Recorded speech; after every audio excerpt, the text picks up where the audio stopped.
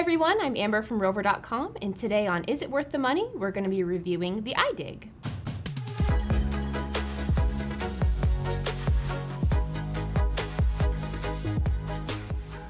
So the iDig is made from iFetch, which is a company that also makes a mechanical ball launcher. You may have seen it. It's a small little device that shoots out blue tennis balls that you can teach your dog to drop the ball in and it'll shoot it. So we were really excited when they came out with this, and I was super excited to give it a try with my dogs.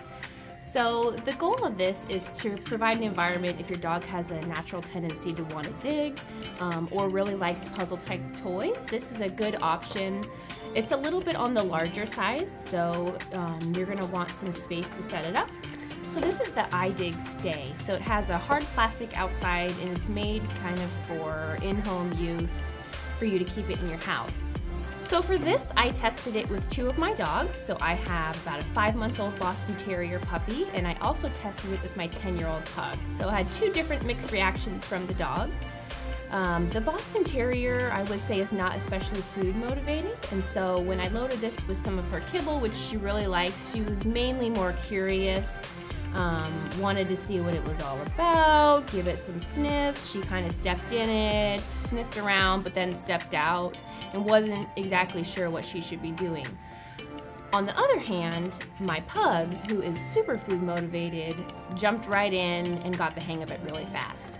Now, I think this is a great option for her because she's older, loves food, but she's also pretty much fully blind and deaf.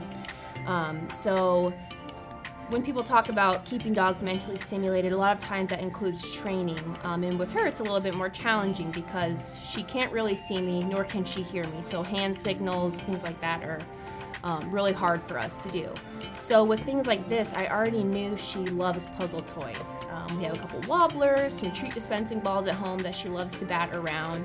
And what I like about this is that this is a stationary item that I can just throw some of the kibble in or a nice treat in there, and she will go to town and work as hard as she can to get it out.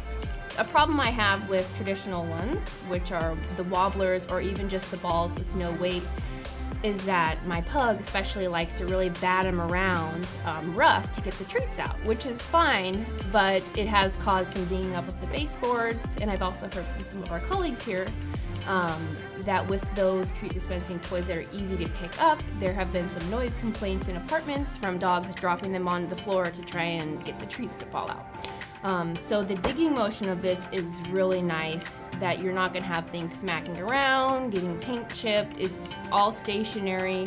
There's a lot of pockets in different places where you can tuck treats. Also, if your dog is really motivated by tennis balls, you can tuck any type of toy in here. There's a lot of different spots for it, and I think that's really great. So overall, I do honestly think this is worth the money. It's $80. I have spent between $15 and $20 on a single treat dispensing toy. So I think for a little bit more for something that is gonna last a lot longer and be gentler to my home, absolutely worth it to me. Thanks everyone for watching. For more information on this product, head on over to The Dog People, and we will see you next time.